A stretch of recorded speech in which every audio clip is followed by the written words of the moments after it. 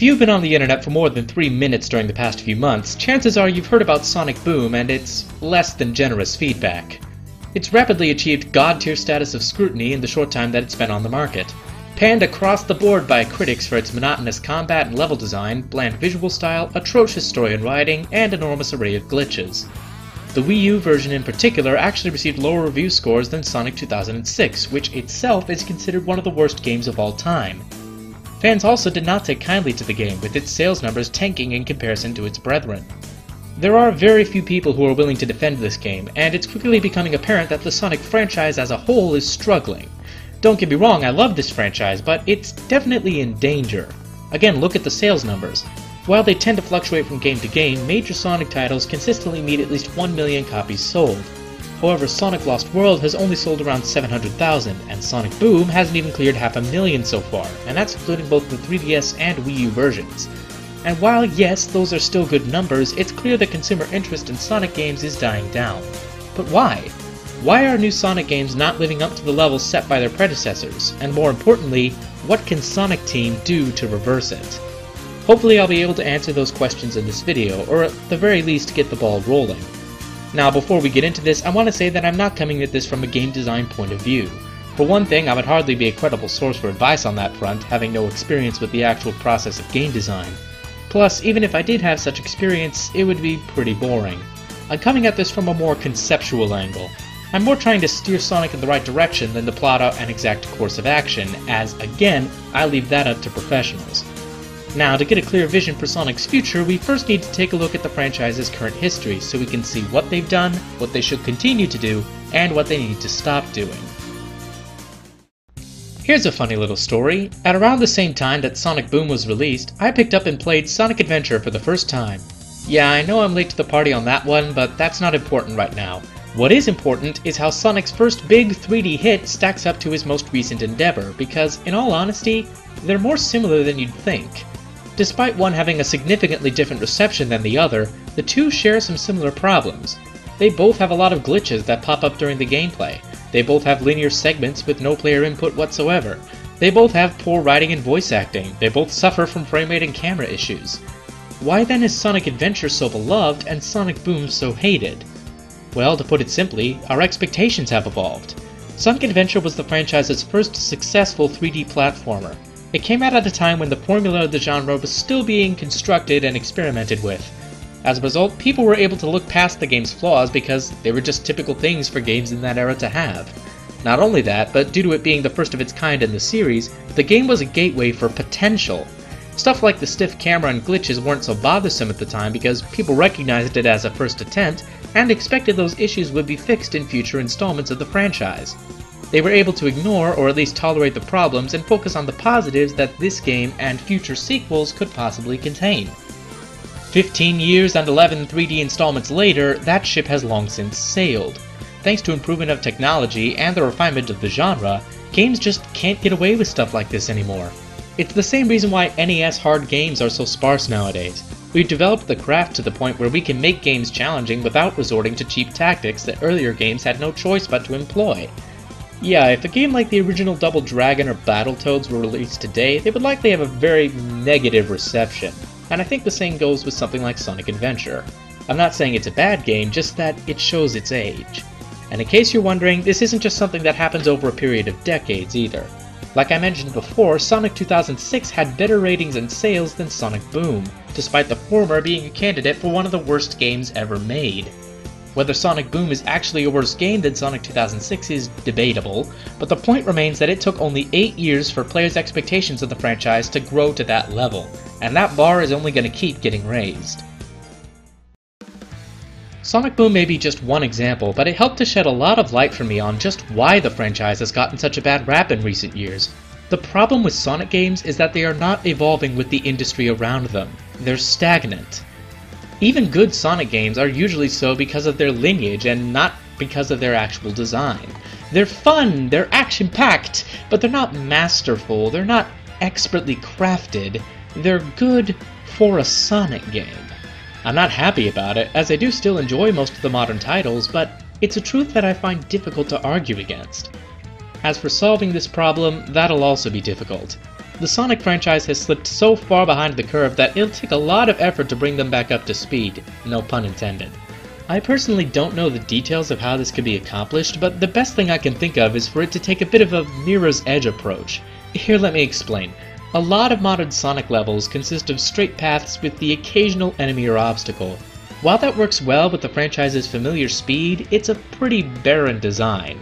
There's not a lot of interactivity with the levels, which is one reason why many people don't like the modern titles. Sonic Colors, I love you, but cinematics can only hide so much.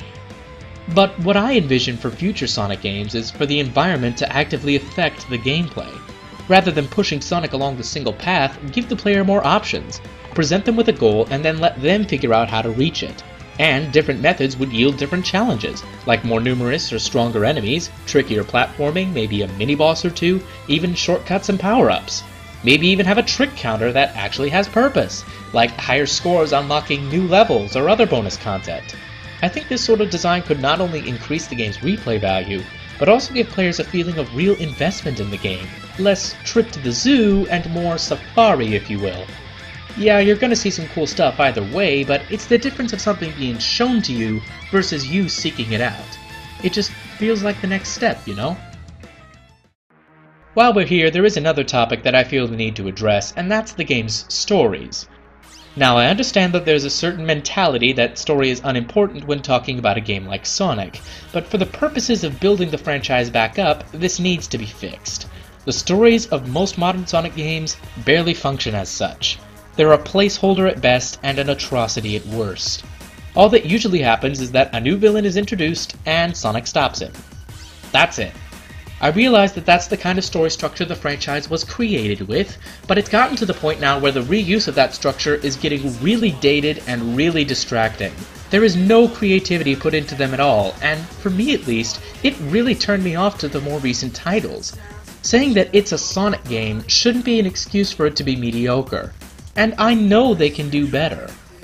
I'm not saying it has to be prototype levels of complicated or anything, but we're ready for a Sonic game that takes itself somewhat seriously. That's a large reason why Sonic Adventure 2 is so beloved. However, I must also say that there has to be a limit to it. I mean, Shadow the Hedgehog took itself seriously, and yet it was shunned by a large faction of the fanbase. So what's the difference between Shadow the Hedgehog and Sonic Adventure 2? Well, the two simply have a different approach to the idea. One succeeded while the other did not. Shadow approaches the idea by using a serious style.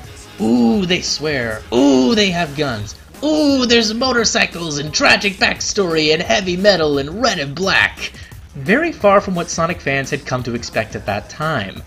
That's not to say that this kind of style can't work. Games like Twisted Metal pulled it off.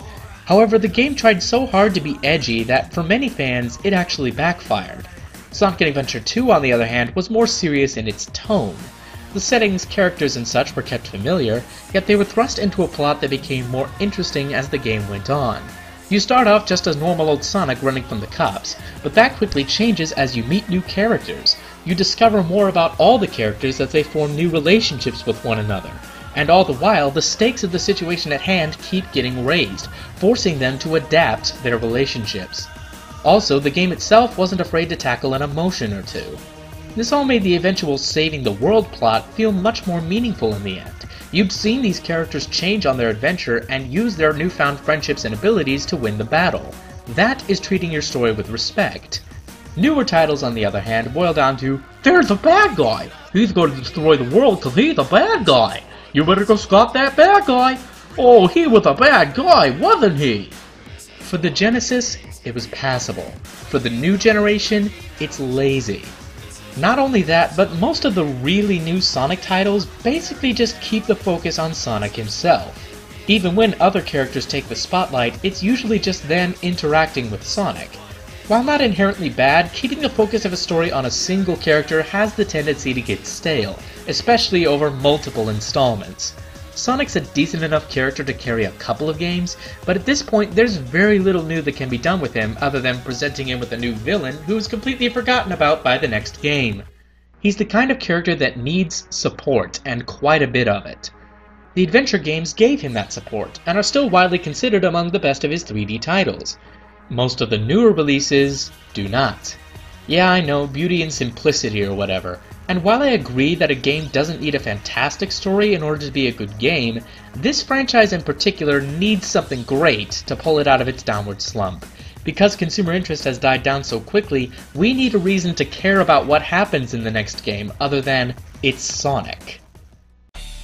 Look, I know I've been kinda harsh on the Sonic franchise throughout this video.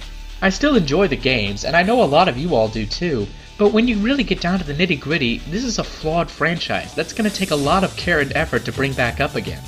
I'm only trying to help, and sometimes that requires a full understanding of the problem. But hey, look on the bright side. While we've all been here talking about the Sonic video games, there are two other entertainment media in which Sonic has been doing much better, and they could actually provide guidance for future video games. I'm of course referring to the cartoons and the comics. While I don't have a ton of personal experience with these, from what little I've seen and what lot I've heard, these two have been keeping up extraordinarily well despite the decline seen in the video games. And from what I've gathered, it's pretty much for all the same reasons I just listed. The stories are still usually about stopping Dr. Robotnik, but take their time to actually give you reasons to care. Sonic is still usually present, but he's surrounded by plenty of other characters to work off of him. In fact, in the Sonic Universe comic, Sonic hardly ever shows up at all, and the focus shifts between several of the other characters. Speaking of which, both of these series do a great job of developing both their borrowed and their original characters. There's no doubt that these are Sonic, Tails, Knuckles, and so forth, yet they all have personality beyond their usual one-dimensional selves. Like Sonic, for example, who is usually stuck in the cootie phase, actually goes through a lot of emotional drama with various females throughout these media. And Tails, who's usually pretty soft-spoken and generally optimistic, has his moments of explosion. They did the same thing to side characters, giving them a lot more focus and personality.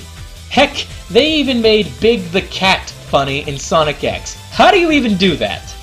Finally, they created original characters that have become just as beloved by the community as the more recognizable ones, a few of many notable examples being Sally Acorn, Antoine, and Cosmo.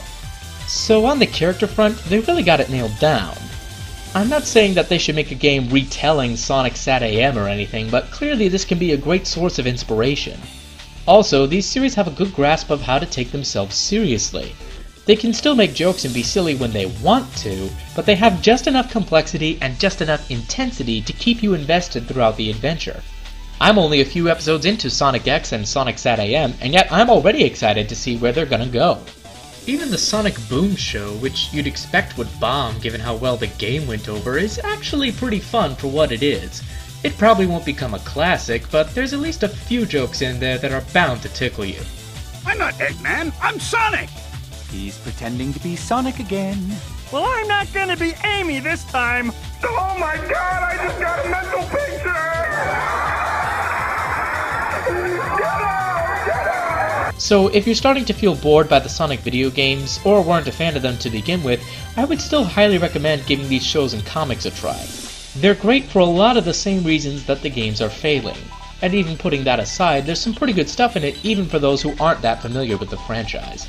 But that's just my opinion. So now I'll turn it over to you guys. What do you want to see in Sonic's future? What sort of ideas do you have that could help aid this franchise? Is the franchise even able to be saved? I look forward to your response. I'll see you in the next video, and in the meantime, take care of yourselves.